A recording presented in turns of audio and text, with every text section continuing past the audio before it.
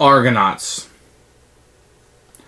This was a Kickstarter for me. I actually Kickstarted this. Personally, was kind of excited about it. I'll be honest, the artwork kind of got me into it. I like the theme of Jason and the Argonauts. I like those old movies, I guess, and legends, if you will. They're very fascinating, a lot of adventure in them. I remember those movies growing up. So Argonauts had me pretty interested in it. I'm not disappointed in a lot of ways. The artwork is phenomenal. I mean, if you have not played this or have this, go on the Geek and actually look at this artwork. I mean, Hercules himself is fantastic. The production value was very good. I wish the cards were a tad bit thicker. That would have been nice, but it is what it is. It's a minor quibble. Very, very good. I like how you don't have to have cubes galore. There's just a little track on the board. That's nice. I like the design. The graphic design is fantastic. I don't know the designer of this game. His name is... Well, there's 3 of them, and I can't pronounce any of them, but I would say these people are going places. This is a good game. Now, when I first played it, the first time, maybe second time, I was like... Well, at least the first time, I was like, oh, this is not very good. But then something in the back of my head was like, I need to play this again. So I did. And each time I've played it, I've liked it more, and I've got farther on the track. I've almost made it back. I was 1 away from winning the game on easy. The default in this game is hard or difficult. There's a medium or normal, and then there's an easy. I was playing the default one. I saw in the back of the rule book that there was an easy. I said, well, heck, I'll try that out, because I didn't get very far. And I got further and further and further, so it helps out. This is a solid game. There is a lot of luck. You'll be rolling a 12-sided die quite a bit. But your cards and everything is going to be able to mitigate this. I mean, one minor quibble, and I'm not a game designer, so I don't have the probability worked out in my head. You have to commit your people before you roll the dice, which maybe has some kind of pressure or luck involved in it. But I almost wish I could roll this first and then commit the people I wanted to defeat it. I think the game would be easier that way. And I may even in the future play it that way and just see how it goes. But that's not the rules. But so you have to commit your people, and a lot of times you'll commit 9 power, and you roll a 1 or a 2, and you're like, oh, well, I overdid that. Perhaps that's the way these battles were. You commit people, and sometimes you win by a landslide, and sometimes you don't. So, but when it comes to a game, and it feels like every ounce counts, every little number counts. That sometimes if you overdo it and you roll too low, you're kind of screwing yourself. But if you kind of hedge your bets and you consistently roll high, then I don't want this to determine whether I win or lose. I want me to determine that. So that's kind of the one thing I probably would change, but I don't know how that would balance the game out. I have fun playing this, and it plays quick. This is a game you can solo. You can have more people play, and these cards, there's a lot of them that can be a little overwhelming, but after a game or two, you start to see how they work together if you're soloing it. If you're playing 4-player, you're going to have 4 cards or 4 people to work with. It's not as difficult, and there's going to be a lot of discussion in this game. You're going to be talking about each turn a lot. It's not necessarily going to be like Pandemic where somebody's telling you what to do. There could be some of that in this if somebody has a lot more experience, but when you exhaust a card, you have to then play another card down to push it to the rest, and then another card would push from the rest back into your hand. So majority of the time, even though you have 4 cards that you start out with, you're really only going to have 2 in your hand because you're going to have an exhausted one and an arrested one. It's very unique and very cool how this guy might not be very useful here, but he's very useful there. And, it's not just Jason and Hercules who are the best players. Yes, they're the best fighters, perhaps, or at least Hercules is. But are they the best characters? I don't know. Not really. I mean, you use those scouts a lot. You can use the mystic a lot. The sailors can be very important when you're out in the open sea. So everybody kind of has their moment to shine, which was really neat. I like this game. I've played it a lot since I got it. And I like games I can solo. I like games that are cooperative. I like games with great bits. I like games with great art. The art is just phenomenal in this game. I mean, I put the art in this game against any art in any game I've ever seen. Go online and check out these pictures. Just phenomenal. I love it. If I was designing a game, whoever drew this game, I mean, this guy has to be on the top of your list. Just phenomenal. The game works. It's hard. I'm getting better. Like I said, so it shows me that there's a game here and not just the luck fest. Because you're going to be rolling this die a lot. And you're going to want to write the game off because of this die. No, don't do it. There's dice. You are rolling one single 12-sided die quite a bit. And there is some luck. There's some pressure luck. There's some roll the die and you just get screwed and you're never going to win. If you roll a little bit better, perhaps you're going to do a little bit better. But you're not going to win or lose based on this die. Well, maybe. If you were just phenomenally rolling exactly what you needed, perhaps you could attribute a lot of it to this. But you're going to roll this die enough that it's going to even out. And you're going to have some good rolls and some bad. It kind of stinks when you have too many good rolls in a row and then too many bad rolls in a row. Like, that can really put you back. But the game is quick. I mean, I can play it in less than 30 minutes. The game itself is going to extend out with the conversation. You can totally play this. I don't know about non-gamers necessarily, but if they play the Ticket to Ride-ish type games, because if you play 4-player, you're only really going to have 4 cards, and you're cooperatively helping people out. I think cooperative games are a little bit easier to play with other people or newer gamers because you're playing together. So, like, a lot of times you just jump in and start playing. Here's how it goes, and we're working together. Let's talk through. You can get into an alpha player like that, but they still have to make decisions about their players and they should say, oh, I can do this. This guy's good at that. Let's do that. Maybe, perhaps, you can get into a situation where it's like, okay, I'm doing the same thing over and over. I think this game plays phenomenally solo. So, if you're a solo gamer, this is a great game to add. In the Pandemic vein, where you're going to be playing multiple characters and doing that sort of thing. This is a keeper to me. This is when I do the cooperative games, this is a game that's going to be pretty high on the list, I think. I like this game. I recommend it. If you like and appreciate well-produced board games cooperatively that you can play solo or with other people, this is a good game for you. Highly recommend Argonauts. Components for the game. Let me show you the hero cards first. These are pretty good. The artwork is just fantastic. There's Hercules. And you're going to get 17 of these in the base game. You're going to have one who's not in. She'll swap places with Hercules at some point in the game. You're going to have these relics and treasures, which are really thick cardboard. That will just basically boost stats. A lot of them are going to do. Some of them will give you coins. But these are really thick. You're going to have the market tiles, which are really thick cardboard. And basically, they're going to look like this. And for the most part, they're going to give you food, or they're going to give you resources. You are going to have the board, which is fantastic.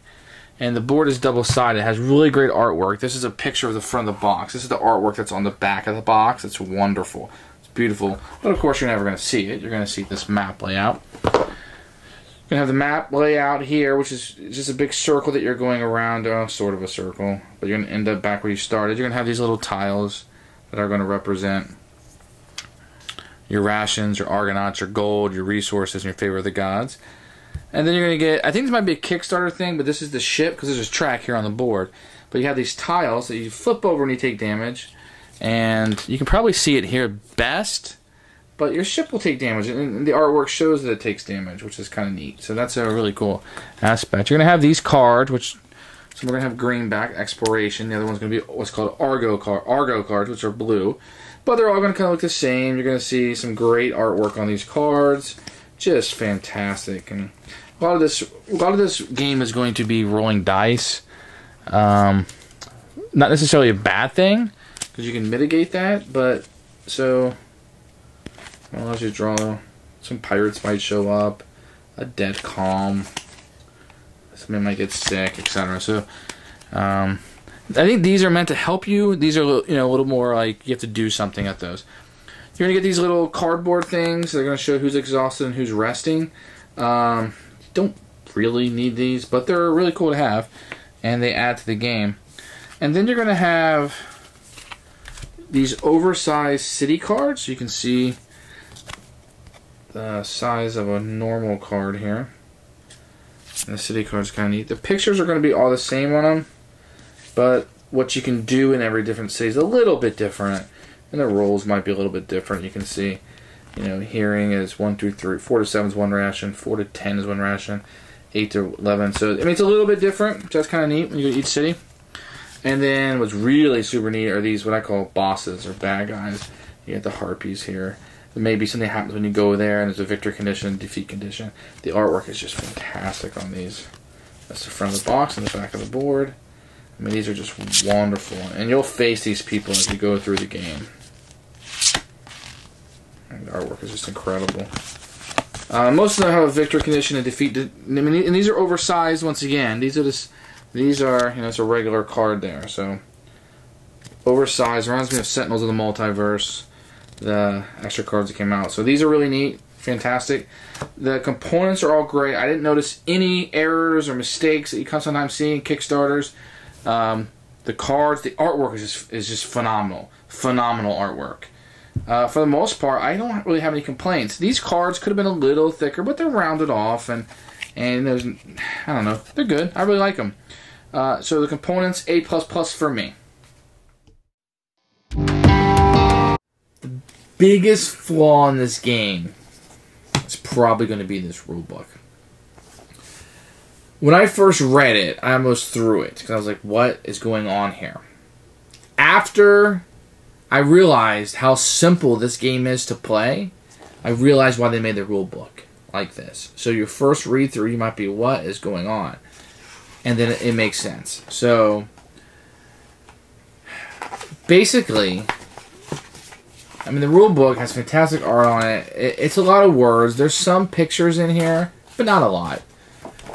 This is the rules of the game right here. It's about 3 paragraphs. You're going to move the ship, you pay a ration, you do the activity, whether it's green, blue, or red, and you have to use your hero cards to do it. So that's the game, and I was just kind of like, what are they doing here? And they go in this long explanation about how the heroes work, they do all the powers, and they tell you how the port cities work, because none of those things matter.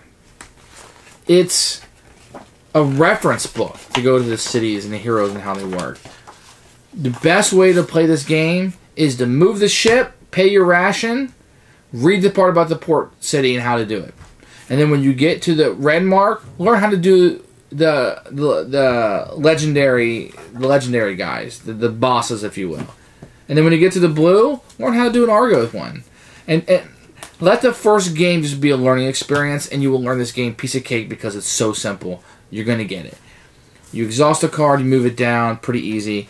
So, in hindsight, 2020, I got to say I do like the rule book, although you got to go into it with the right mentality. There's some historical notes in the back about Jason and the Argonauts, and there's an expansion at least that came with mine. I'm not sure if it's a Kickstarter exclusive, but it's in the rule book. It doesn't really tell you necessarily how to incorporate it, but it's pretty good, and there's a picture of the components.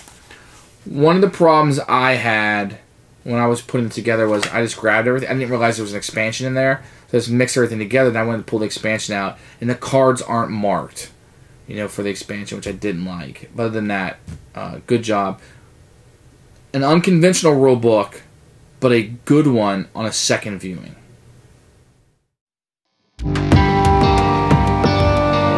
How to play this game. Okay, so you're always going to have 16 of these cards in play. She's always going to be set off to the side. She's going to come in later when a card tells you to, and she'll swap places with Hercules, but everybody's going to have 4. So if you're playing solo, you just play 4 squads, if you will. If 4 players, everybody's going to get a squad, 2 player, everybody gets 2, etc., etc. There always has to be 4 in play. Now, each player can use 1 card per turn for different things. Let me show you what the cards look like. So, the cards are going to have skills on them. You're going to have a power, if you will, what they are. So, it might be scout, warrior, mystic, etc. And the god. So, whether they like this god or dislike this god. Or, I guess the god likes or dislikes them, to be more blunt. For the most part, you're going to start out here at the game, and you're going to go through each of these spaces on the board and do something. And I'm not going to play through the game, but I'm going to show you what each different space does. So every time you go to a new space, the first thing you do is you reduce a ration. If you don't have a ration, it gets down to 0, you have to start getting rid of the Argonauts. Okay? So in a city, what you'll do is you'll find, and the cities are the green ones with the name of the city on it, you'll go to the card, and you can always perform 2 actions out of however many you might have 2 options for. So you can draw a merchant card, exhaust a mystic, exhaust a diplomat, and do etc., or exhaust a scout. So I'll just go through these really quickly. So the trader, draw a merchant card. All you do is draw this, and then you can do it. And these are pretty easy to understand. So food is $1. You have up to 3. If you have this, it means you can draw more of these. You draw 2 of these and see what they do. But for the most part, just keep it easy. You would give up a coin, and you grab a ration. And that would be it. Put that on the bottom of the pile, or discard pile, or whatever it is you do.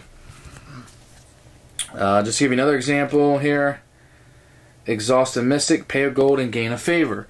So if you look at these cards, let me find one really fast. Okay, so this one right here says Mystic. It has this keyword on it, Mystic. So you just put it into exhaust. It says rest and exhaust. You put it into the exhaust. You exhausted the Mystic. That's all you have to do. Not complicated. Pay a gold. Boom. And you get a favor of the gods. Now remember, normally you could only do 2 of these. So this would work the same way. You would exhaust a diplomat, just like I did the Mystic. And then you would roll a dice. Now, here's a diplomat, and here is the diplomat icon. So whatever dice roll I had, I would add that to it, okay? And then I would get the goods based on the die roll. So die roll plus is diplomat, or I could draw one of these exploration cards by discounting a scout, and then do what it says. And some of these will say like you have to pick whether you're going to use your guys'. You can use up 4 people can be used per turn. I've already used 1, so I have 3. So if I was going to do this card, I would have 3 people either to fight it or use stealth, because I'm getting ambushed. And then I would have to commit these people, etc., whatever, to the fight. They would be exhausted. And then I would roll the die to see what the difficulty level is. I have to commit them first, then roll the difficulty. And then you also go to this chart, which has the gods listed on it based on what 8 is Aphrodite. You look at each one. If it's blue, it adds 1 to their skills. If it's red, it would subtract 1. So a little bit of luck there. But if I pass it, I would get the victory here, the coin. Or if I defeat it, 2 of my guys died. And that just means I would go down this track. It doesn't mean I lose any of these cards. These people are still there. So that's kind of how that works. And you would put that in a discard pile. And that's how a city works. So whenever a city works, you can do 2 of these 4 options. If I go to a blue space on the board, I would have to pay my ration, and I would draw one of these Argo cards and just kind of do whatever it says. So this one says Bountiful Waters. I would roll a 12-sided die, exhaust 1 or more of my sailors. I would add the roll to my whoever I used or exhausted for this. Add up their sailor. If you look here, your sailor icon. So I would add, if I use this guy, Tippus, I would add 3 to my dice roll. So I'm mitigating my dice roll. Now look at this chart. 1 to 4, no catch. 5 to get 1 ration. 9 to 11, 2, and 12 you would get 3.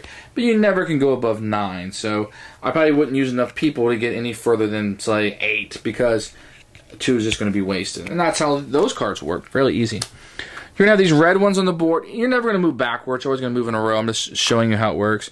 Whenever you move to a space, the next available space, you pay a ration. Now on the red spaces, you're going to fight what's called these legendary creatures.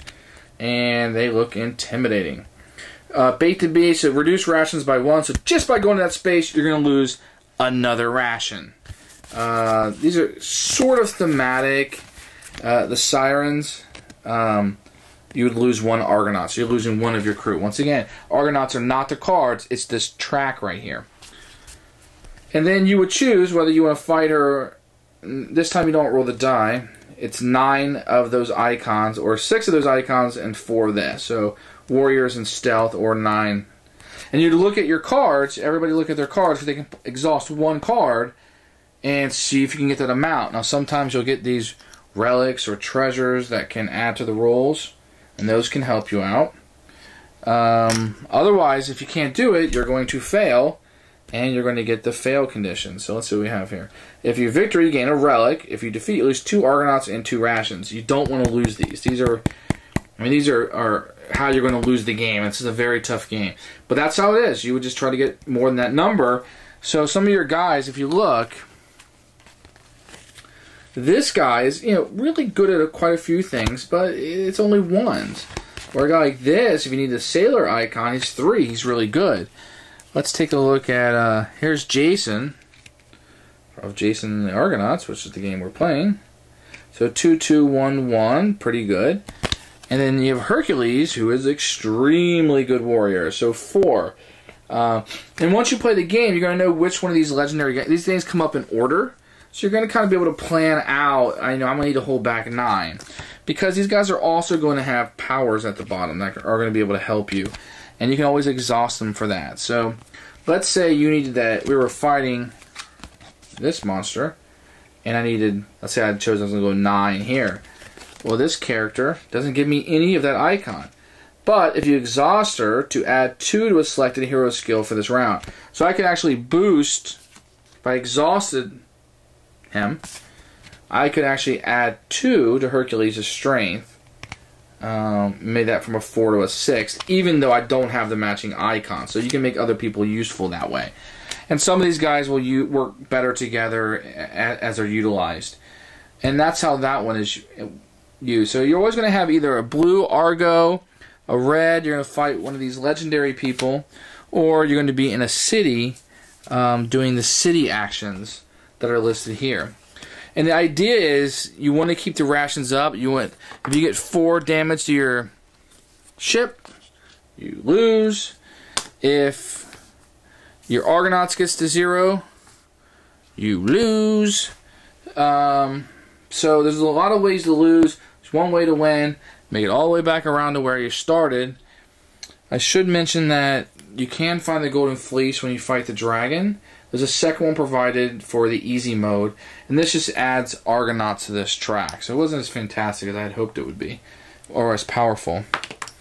That's Argonauts. This is a cooperative game, and it's a game that it is pretty difficult. There's some luck, there's a lot of dice rolling, but there's a lot of mitigating that, and I've gotten better at it, which tells me that it's not all luck, because I've played it, I think, 6 times already, and I'm getting better, I'm closer.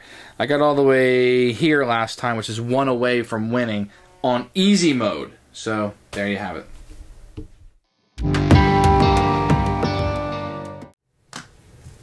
Who should buy this game? Fans of cooperative games. Fans of great art and great components. If you want a well-produced game, if you want a well-produced cooperative game, if you want a game that's a cooperative game that's simple to play. Now, I'm going to hesitate to say this, but it's going to play kind of like Pandemic, only in the vein, before everybody jumps at me, that it's simple. You move from a spot, you're going to do something, okay? You have 3 or 4 options you can do on your turn. Other than that, it's not Fire Rescue or Dead Man 10 Hotels where it's just a clone of Pandemic. This is not Pandemic. This is different. But it's like it in the fact that there's 4 things you can do when you go to a city, sometimes 2. There is, you're hamstrung by your cards. You have these cards give you individual powers like Pandemic, but this game can be played with new players. You can have a great time with it. There's a lot of discussion that will come out of it. The best way to use your cards based on what you have available. So it can become a really neat conversational game if you want to get the group talking a little bit. I will say this is an instant buy. If you're okay with a die being rolled and you having to mitigate this, and this is going to become, if you're playing a 4-player game, a 5th player. You're not going to win or lose based on this most of the time. 99% of the time. It's possible, I guess. You can just have fantastic rolls, but any dice rolling games will be like that. If you're okay with a dice roll and you're willing to give this game 3 or 4 plays, I think you can appreciate what's in this box. I think you'll really like it. I was at the beginning, first playthrough, I was kind of writing it off with this, and then I kept playing and did better and better. And that's not DICE, that's me. So if you're into cooperative games, this is a must-buy. Sorry if you end up buying and don't like it, but I think it's a must-buy. I'm going to put it up there with the top cooperative games. You know, it's hard because you're going to have Pandemic, Fire Rescue. I haven't played Police Precinct, but I know that I've heard about it. You know, so many of those Dead Man Tell titles, they play so similar to Pandemic that, you know, how do you separate them? I guess if you like Pandemic, it's a little bit more of a puzzle, or you like Fire Rescue with a little bit more of the dice rolling. A little more luck involved, if you will. With Argonauts, this is something different. It reminds me of that Atlantis Fallen game, where it's just something different. And this is good. You're going to enjoy this. So give this one a play. This one will stay in my collection, and I will be keeping it.